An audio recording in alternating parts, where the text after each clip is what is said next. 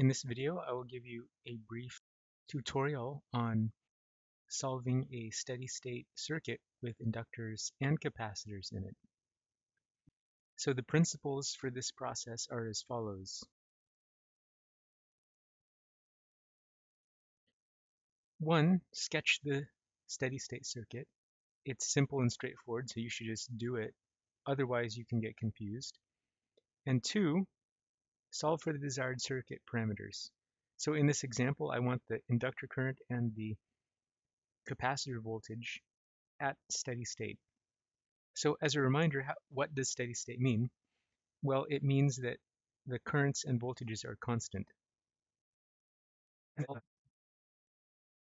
That means that the derivative for any voltage or current in the circuit is 0 at steady state.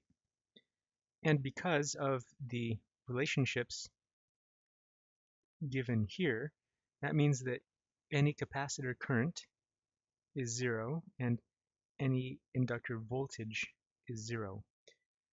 So we'll remind ourselves of this.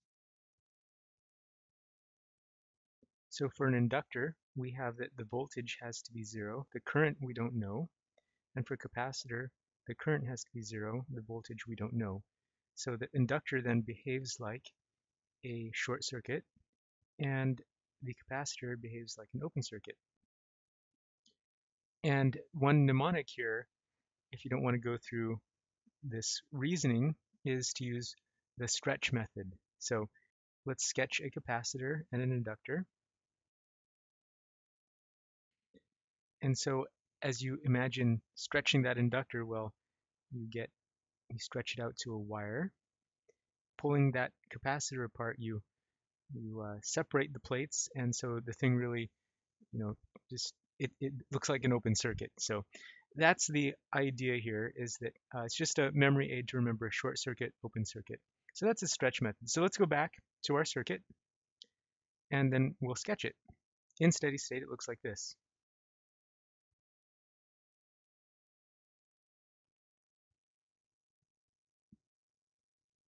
So let's just zoom out so we can see both. That's what it looks like. And so now we can see that we can use circuit analysis techniques to get VC and IL. IL can just be obtained by Ohm's law. And VC, well, if you look carefully at the nodes, VC is the voltage across R2, and we can get the voltage across R2 using voltage division. So I just explicitly did it by taking current times resistance in Ohm's law, but I'm just going to show you here that that's the same as voltage division. So the point here is that in steady state analysis with resistors, inductors, and capacitors, it's very easy. Just draw the circuit, sketch it in the right steady state.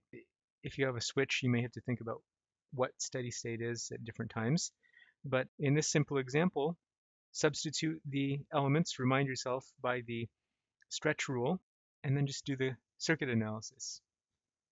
That easy.